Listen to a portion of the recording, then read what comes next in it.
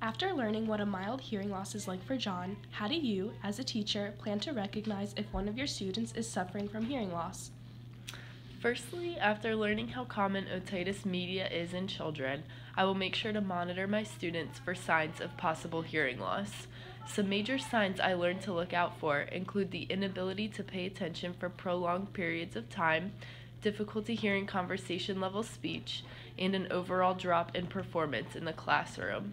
That's a great start. How do you plan on accommodating to a student who has a mild hearing loss?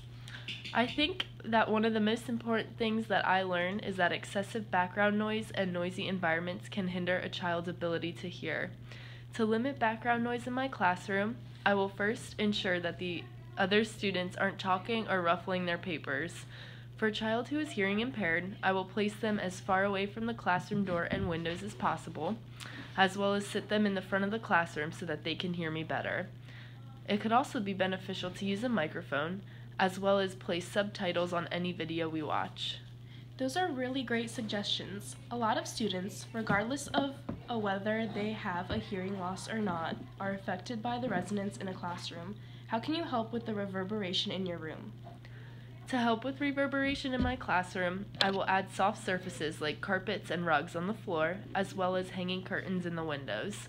I think it would be neat to do a mini lesson about the importance of maintaining good acoustics in the classroom.